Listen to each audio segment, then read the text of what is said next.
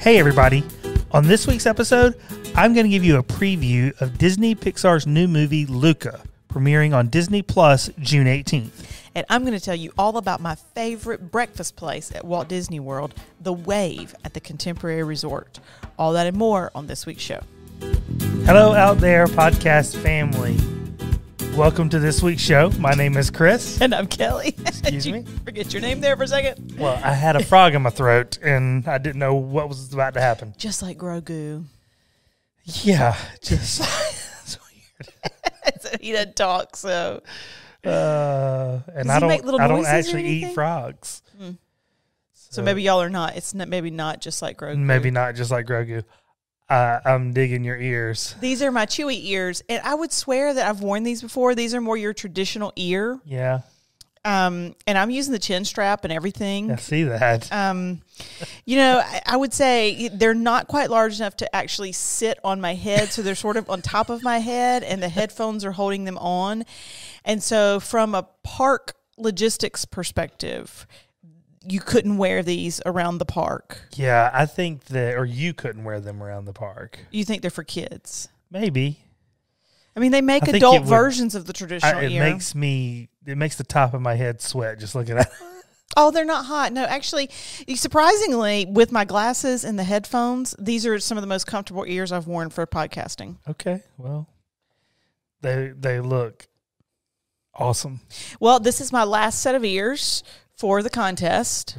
Which, by the way, ends on Tuesday. Ends on Monday night at midnight. Ends on Monday night at midnight.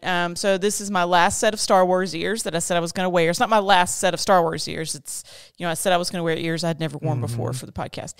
So this is my last set because it's our last week. Yeah. So enter. Yes. Enter. Get into the contest because it's going to be over soon. This stuff goes out, next week? Yes. So we are still in packing boxes, y'all, and I'm trying to get things out of this house. Yes. So this one's going out. That's right. So this week we saw downloads in some awesome places. Okay. Shout out to our new hometown of Lincoln, Nebraska. We had downloads from Lincoln. In fact, we had more downloads from Lincoln than any other town. Oh, gosh, I hope that's our neighbors. I hope that's our neighbors. We that told would be them. So cool. The guy that I'm seeing for the foot doctor that I'm seeing. You told him? Yeah, I told him. Awesome. And he said he told some folks. So Lincoln, Nebraska is leading the way this weekend. Just makes us feel super welcome. That's awesome. Well, let me just say, y'all, we've got stickers. And If this is your first time listening, we've got stickers for y'all. Just if you're the neighbors, then just pop right over and I'll give you a sticker. Yep. Maybe you should carry some to your foot doctor. I should, for sure. Yep. Yes. We also saw downloads from Shenandoah, Louisiana, which is it's actually part of Baton Rouge Metroplex there, but it's just east of Baton Rouge. Okay. Shaw, Washington. Shaw, like Shaw Air Force Base. Spelled that way, yeah. Huh. This is like literally a little tiny island. It's part of the San Juan Islands in the sound between Seattle and the Canadian border. Wow, it's really interesting location. That's a fun place. It is. It did look like a fun place. And then, here we go. I apologize to the people that live in this town. Hyderabad, India. I think you killed it, honey.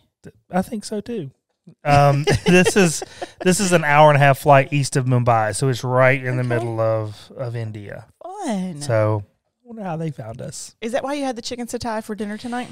It is. It's not, but that's it's a happy accident. That's cool. Very cool. So, and by the way, we are on pace for another record download month. So thank y'all. We will absolutely break it. There's no question. We'll break the download record again this month. I can't even believe it's humbling, honestly. It really is. And we're coming up on season 4. We're coming up on a year. We are a year on June 19th. We will have some special announcements then. Yep. And season 4 starts next month, which is crazy. Some new things in the works for that. Mm-hmm. So ready for some Main Street? Main Street. All right. So this week, Disney CEO Bob Chapek suggested that the park reservation system and the virtual queues are likely going to be around for a while. Yeah, in 4 months. The virtual queues in particular wear people out. I can kind of get that. The park reservation system, people are not super happy about all the time, but that's just on the socials. From a business perspective, I totally get both. Totally helps them crowd manage. Why do people not like the virtual queues? Because they feel like they can't get in. Oh, I am so for the virtual queues. I know. The reduction of crowds is always... Reduction of crowds and not standing in line is always something I'm for. Bob, do not get rid of the virtual queues. Even if we have to wait till like a certain time of day, I'm for it. I saw that they're going to use virtual queues when Web Slinger opens. Yep. And I was like, praise God. Yes. I know. Yep. That's fantastic. I like it too. I love the virtual queues. Anything that helps them plan is going to ultimately make our lives better in the parks, I think. They're going to be able to manage crowds better. And so, in essence, it makes our lives better. That's what I think. I'm for it. So a new commercial was released on Thursday hyping the 50th anniversary celebration at Walt Disney World. Go to the Disney Parks YouTube channel. You can check out that commercial. It's really, really good. It's the idea is there's a special drawer in a special room inside of Cinderella's castle that holds all the 50th anniversary magic, and it explodes out and covers all the parks. Yeah, it's really cool. Precious. In the entertainment world, as of the time of this recording, Cruella has just released. Yes. And we haven't seen it yet. We haven't, but we're going to tonight, right? We're going to watch it tonight. So by the time this releases, we will have seen it, and we would love to hear what you all think about Cruella. Yes. I read a review from Variety today. They loved it, and I'm super excited to watch it. Yes.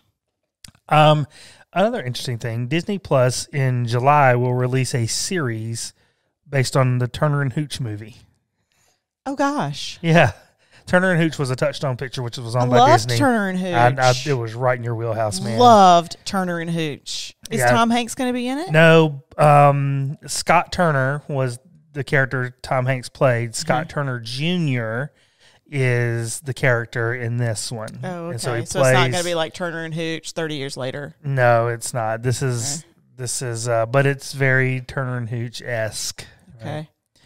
So. Okay. Should be That sounds fun. Should yeah, be I'm fun. for that. So Disney, along with the rest of Broadway, is coming back to Broadway. So excited about I know. Lion King will kick off on September the 14th at the Minskoff Theater. September 14th, my impression is like maybe the official or unofficial launching of all of the Great White Way, Broadway. Okay. Right? Hamilton, Lion King, we could all launch that weekend. Okay.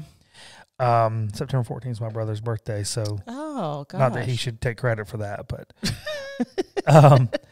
Aladdin is launching on September 28th, 2 weeks later at the New Amsterdam Theater. We've seen so much at New Amsterdam. We have. We saw Mary Poppins for sure there. Saw Mary Poppins there for sure. I loved it so much. Yeah.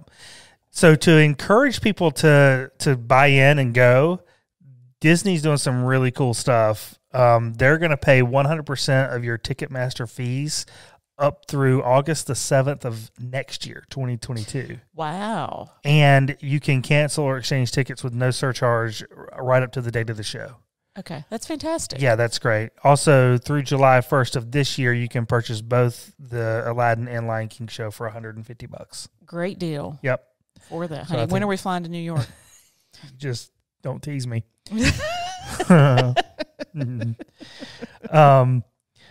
So exciting news for us. Disneyland is welcoming out-of-state visitors starting June the 15th. And we're booked. We are booked. We've got our tickets. We've got our park reservations. So excited. We are very excited. Yes. I've never been to Disneyland, so... And I've never been to California Adventure. So, right. So we're going to do both. We are. And honestly, the trip that I went to Disneyland was very, very budget trip. Yeah. So I enjoyed it because I was there with girlfriends, but I'm excited to do it with you. Yeah, that's going to be great. They also, Disneyland hours are set to increase on July the 1st. Sweet. Yep. And the Jungle Cruise is going to open up. The new reimagined Jungle Cruise will open up there on July the 16th. I saw that they delivered Trader Sam's hut this week. They did, to the one at Magic Kingdom. Yeah, that's great. I know. Trader Sam's gift shop, which is actually the Lost and Found for the Jungle Cruise, which is really good. Cast member previews have begun for Avengers Campus at California Adventure. Fun. Yep, that's set to open to the public next Friday. June 4th. Yeah, June 4th. Like you said, web slingers will be on the virtual queue system, mainly to limit guests to one ride per visit. You get that? Right, but also, Again, we don't have to stand in line. Right, that's going to benefit all of us. I'm so for it. They also released a guide map for Avengers Campus, and I pulled down an image of that. We'll try to put that out there. Fun. It was good. Lots of returning to normalcy at the Magic Kingdom, by the way. Physical distancing markers have been removed from the monorail system. Wow. They've been removed from the ferry boats. The ferry boats have already increased capacity. Because they really pack them in on that monorail. They do. Well, they're about expect that they will increase capacity on the monorail soon. I hope they leave the dividers up. That would be nice, actually. Between the benches, so that when you're sitting, like your hair is not touching the hair of the person. These things you think about. The things I think about. People don't know. You're going to hate this. Skyliner is now allowing separate parties. Saw that. Yeah. I do hate that. Yeah. Because literally we've never been on Skyliner when we had to sit with somebody. I know. And I am a little bit worried that that's going to make me not like it as much. There's still a nice breeze, but with the breeze, like if, somebody's all stinky or what have you, I still have to smell it. The things I worry about, people don't know. Slinky Dog, Muppet Vision, Toy Story Mania have all removed their physical distancing markers, and all relaxation stations at Hollywood Studios are now gone. Wow. We are just ripping the Band-Aid off, Stepping right back in. Work has begun on the Theater of the Stars at Hollywood Studios. That's where Beauty and the Beast is. Okay. Probably just maintenance work, getting things back to ship shape there. Okay. Walt Disney World is hiring full-time food and beverage cast members. Nice. So starting pay is $14 an hour. Fantastic. Good. It's not 15, but could be better. Right. At least it's not an average. It's better than 7.25. It's not an average. That's starting pay. So average pay is probably higher. Right. It also means that they've actually offered those positions to people who were laid off previously, and so those people have either come back or they've found other gainful employment, which would be great. Right. You're gonna love this. Okay. Not exactly sure when it's gonna launch. But to celebrate the Ratatouille adventure, Remy's Ratatouille adventure, at some point in time, Epcot's likely to release a Remy shoulder buddy. Oh, how cute. That crawls around on your shirt. You control it with a remote control block of cheese. Oh, that's fantastic. I don't know how this thing works exactly, but supposedly it literally just crawls around all over your shirt. I have no idea how that would work, but that's fantastic. Yeah. Yeah. I'm so for it. We've got to get our hands on one of those as soon as they come out. Yes. Right. Okay, you ready for a mini segment? Mini take. Let's do it. Take. Yes. Oh, gosh, easy. Don't knock down Mando Monopoly. Okay, here we go. What's the question? Who's it from? The question is... Oh. Okay. This is really, really for you more than me. Okay. This is from it's a bathroom question? No. This is from our friend Johanna Carruthers. Oh, okay. Your favorite Mickey or Minnie ears? Oh, gosh. Okay. My favorite Mickey or Minnie ears... so for the record, I rate Mickey or Minnie ears based on comfort and lack of bedazzledness. So I don't like massive bows, tons of flowers, and things of that nature. It's just not me. But comfort rates even higher. So my number one favorite set of Mickey and Minnie ears are my pizza ears from the Italy Pavilion in Epcot. Okay. They lack all bedazzlement, a very tiny gingham bow that is very reasonable, and they are super comfortable. You can wear them all day, and you don't even know they're there. All right, well, that all seems fair. Yes. That all seems fair. That's fair. I think my favorite set of ears, I don't actually have ears. I've got my one Mickey Mouse Club hat that has ears, and I love it. I've actually worn it throughout an entire day at the park multiple times. Mm-hmm. But on you, I think my favorite ears are the actual Minnie Mouse ears with the hat and the flower that comes out. I thought you were going to say Sorcerer Mickey. No. Because you love to take pictures of the back of my head. The little one, that's probably my second favorite one, yeah. Take all kinds of pictures of me with that. When I'm like, walk in front of me 5 more feet. I just need stop. Stop, okay, stop right there. Right stop. Now. I'll take a picture. You can walk now. You do that all the time when I wear those ears. Well, but I think the ones I like the most, though, are the Minnie Mouse ears. Yeah, pizza all day for me. Tomorrowland, here we go. Okay, so releasing to Disney Plus on June the 18th, so it's really right around the corner, is Disney Pixar's Luca. Yes. Okay. I'm so excited about Luca. So what all do you know about Luca? I know he turns into a mermaid when he hits the water. Okay. So close, maybe. A merman? Is that a thing? He's actually a sea monster. Oh, okay. Yes, he's a sea monster. Okay.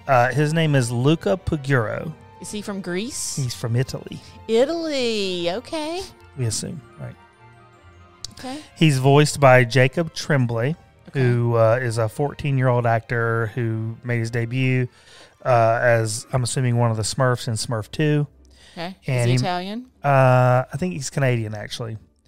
Is he a sea monster? He is. Does he identify as a sea monster? I'm sure. Just want to make sure they cast it properly. Okay. Well. Okay. And he made his breakout in the movie Room. It was a dark drama movie. So, and let's see. It also, he has a fateful encounter with Alberto Scorfano, who's voiced by Jack Dylan Grazer. He played Freddie Freeman in Shazam and was in both of the It movies that recently were released. Okay. Also creepy. A little bit.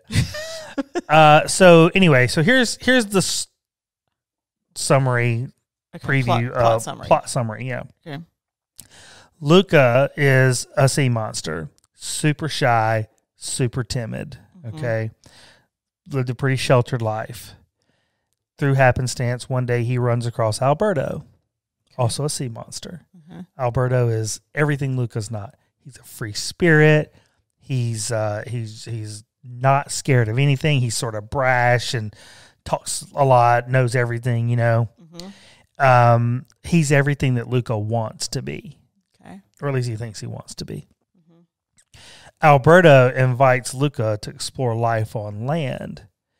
And takes a little bit of convincing, obviously, but he gets him to do it. And Luca and Alberto take these little ventures up to land.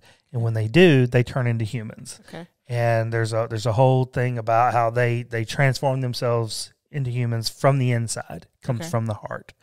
Right? And they can stay that way as long as they don't get wet. So, you remember Splash? The movie Can't Take a Bath. I do remember Splash. I also loved Splash. That was the whole thing. There was that I was a massive she fan couldn't of get Splash. wet. If she got wet while she was on land, she would turn back into a mermaid. Right. Okay, so of course, so they truly bond, Alberto and Luca, over their love of Vespas. Oh, how cute! While they're on land. Vespas are great. Which is totally super Italian.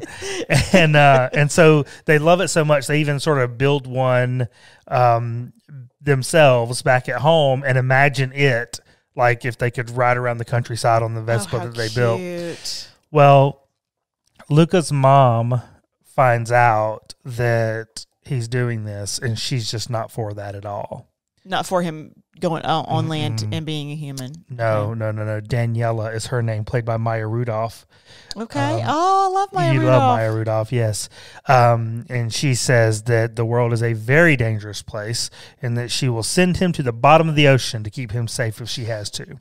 Well, she threatens to send him to his weird uncle. And Luca's like, nah, I'm not having that. He's now super bold, right?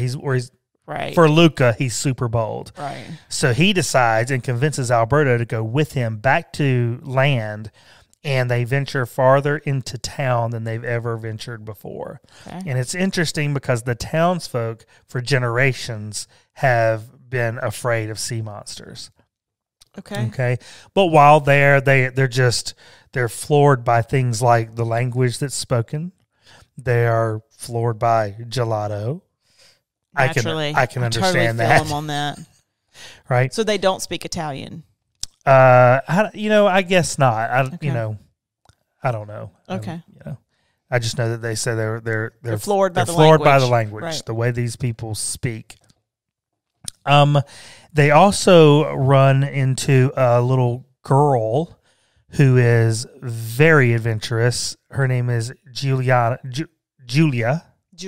Okay. And she is very adventurous, not timid, very much in your face. Right. And the three of them bond and have an adventure, is my understanding. Okay. So, how did this story came to be? The director, Enrico Casarosa. Okay. He spent his formative years in having idyllic summers in Northwest Italy.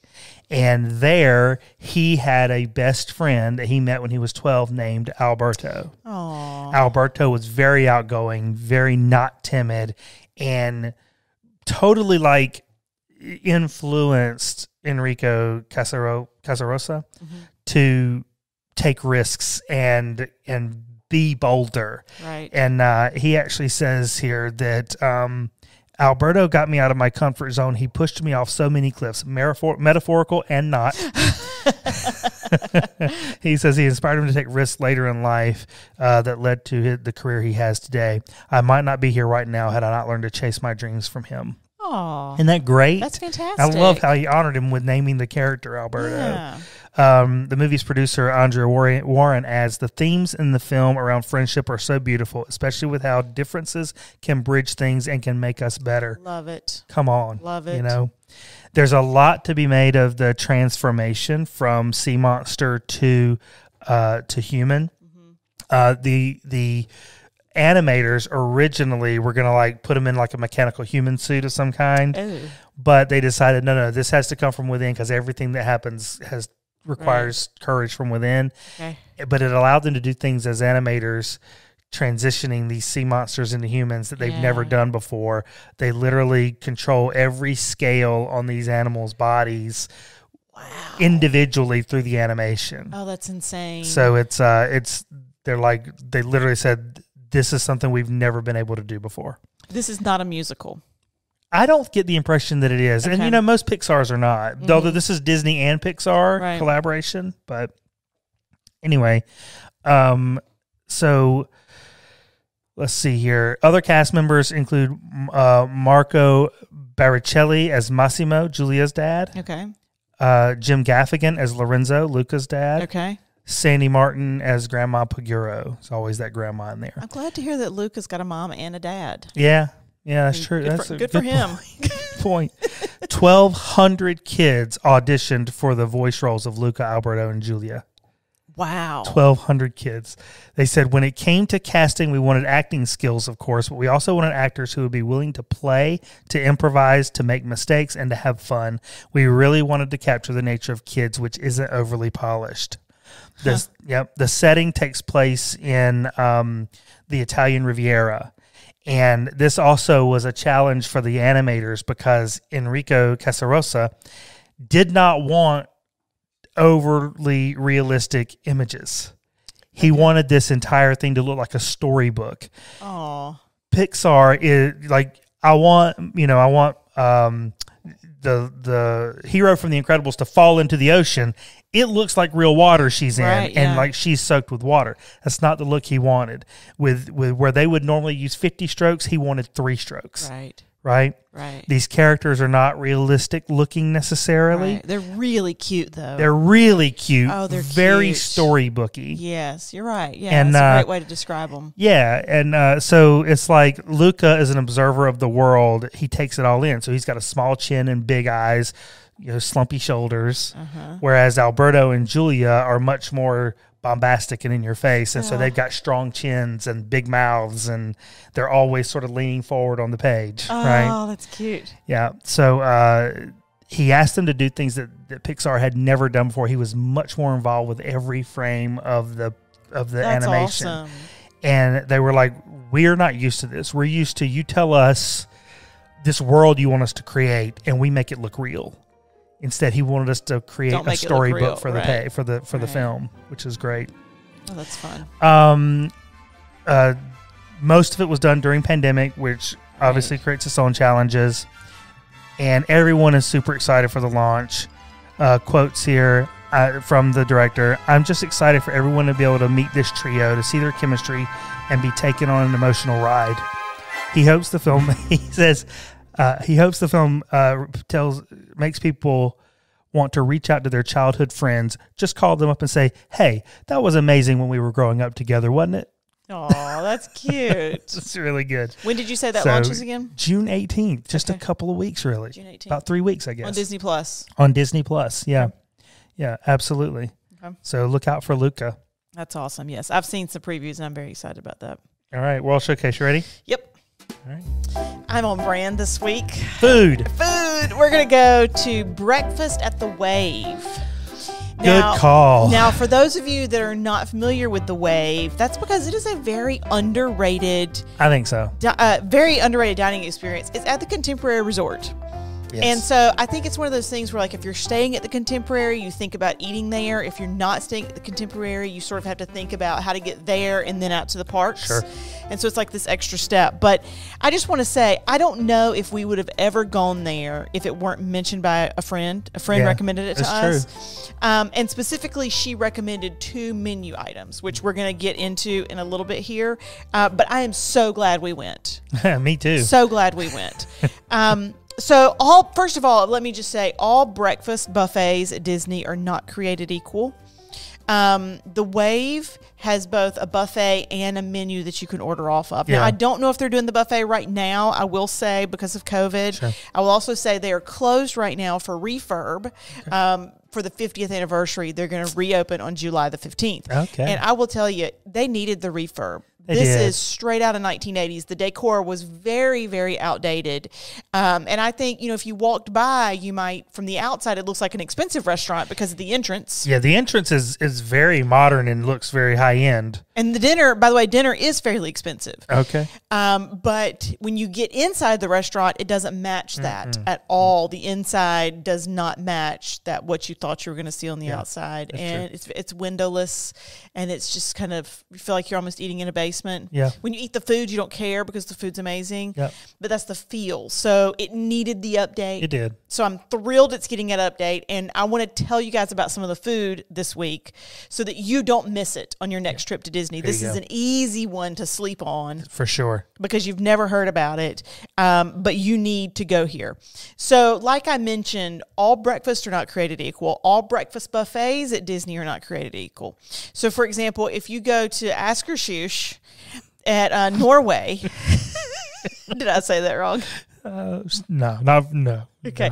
If you go to Askershush at Norway, then you'll see more of a European type breakfast. That's true. Right? A lot of cold cuts and things of that nature. If you go to Tusker House at Animal Kingdom, you're going to get that amazing bread that we talked about the other week. Yep. So breakfast buffets have signature items. Mm-hmm. And the Wave has some signature breakfast items you don't want to miss. True. So first of all, the breakfast menu is $15 to $35, depending on what you get. And the buffet is about $22. That's what it was in 2019. You never know with the refurb what they're going to come back with. Sure. But here's how Disney describes it on their website. Surround yourself in casual elegance at this feel-good eatery.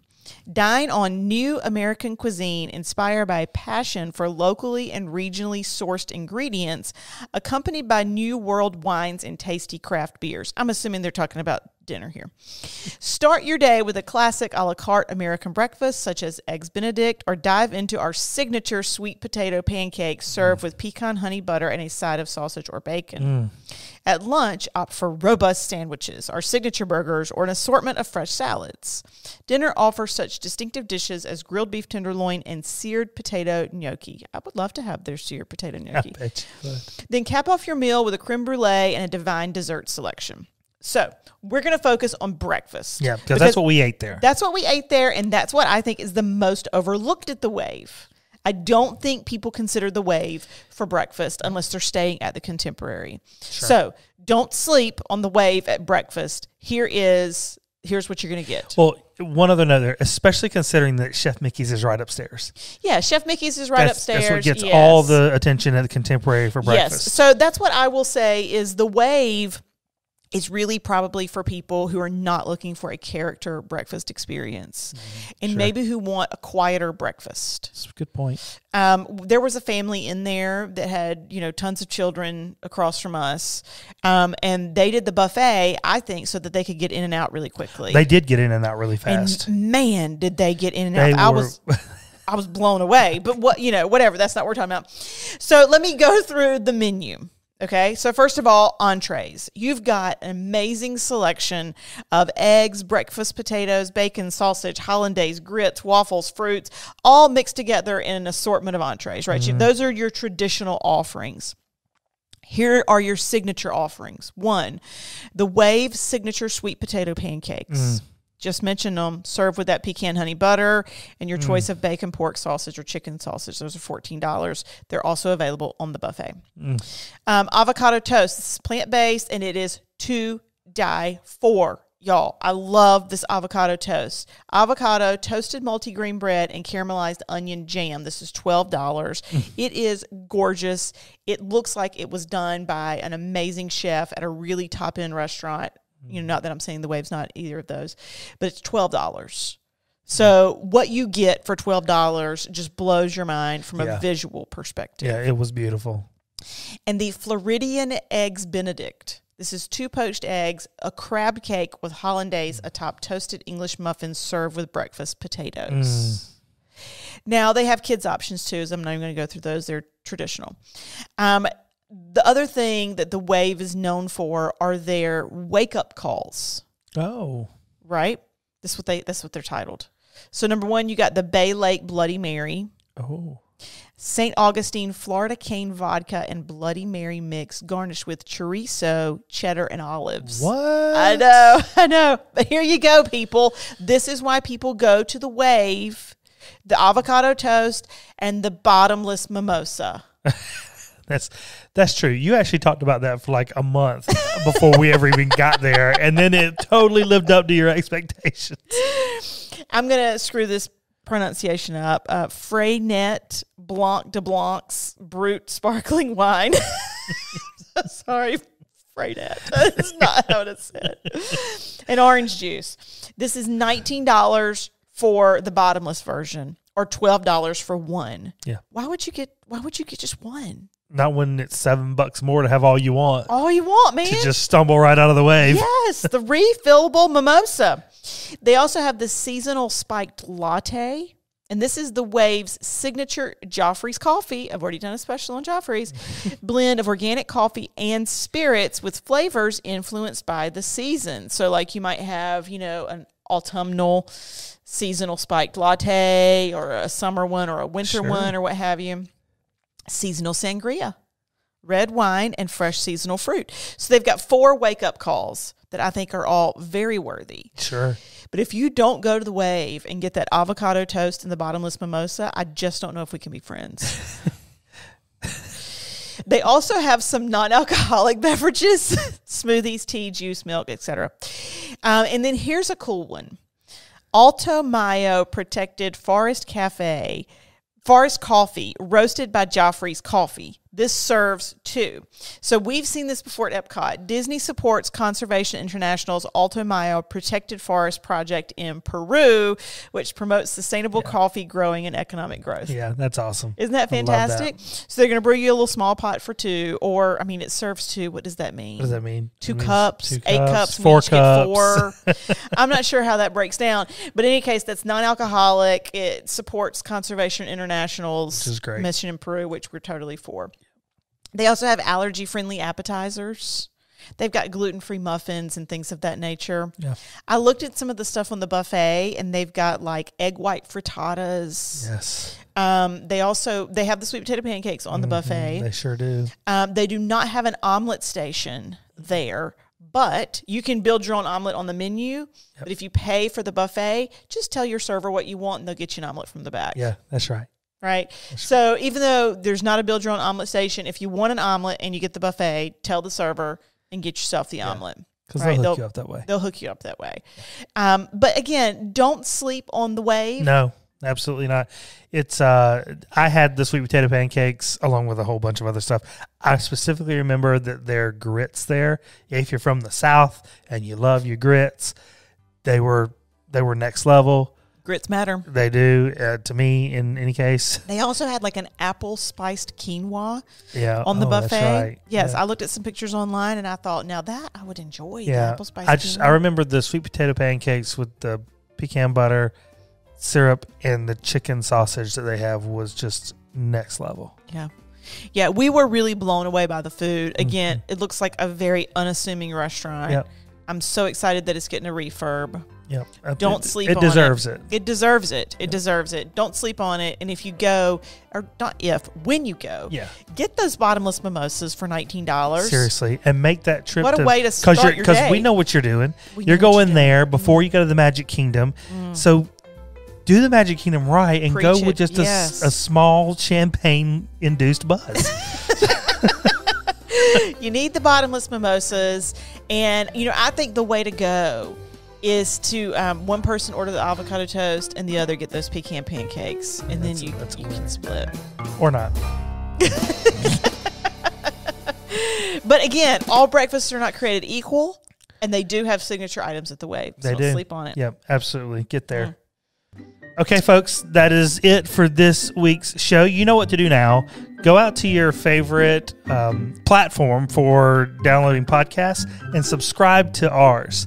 That way you don't have to worry about going out there each week and downloading. It'll download automatically. Yes. And if you want more, then you just totally blanked there, and I'm supposed to be saying scfadp.com. Sorry. That's S for super, C for Cali, F for fragilistic, A for awesome, D for Disney, P for podcast. Are we going to have a bonus episode this week, honey? Yes, we are. We're going to have a bonus episode. It's my job to put it together, and I'm doing terrible. It. You're killing it. No, you're not. You're killing it. Keep an eye out for that. Hold me accountable. You can also follow us on all the other socials at SCFADP, or you can go to YouTube and subscribe to our channel. You're really going to want to do that now. Supercalifragilistic Awesome Disney Podcast is the name of that channel. The more, the merrier. Yes. And with that, we hope to see you real soon.